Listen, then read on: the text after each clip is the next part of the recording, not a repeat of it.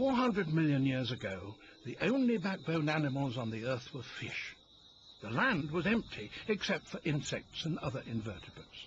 But then one of those fish managed to haul itself out of the water and up onto the land. You can see what sort of creature that might have been if you go to northeast Australia. There, the rivers only too often dry up. But one remarkable, ancient and extraordinary fish managed to survive because it has a rare talent for a fish. It has lungs and can breathe air. And there's one at my feet right here. Fossils just like it date from precisely the time when the great invasion of the land took place. On occasion, it rises to the surface and gulps air.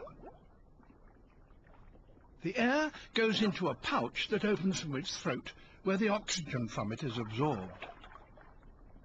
This is a lungfish.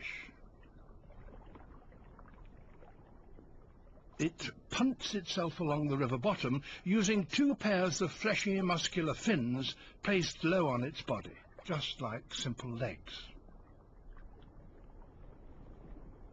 Sometime around 360 million years ago, one of its remote ancestors used such limb-like fins to push itself up onto the land.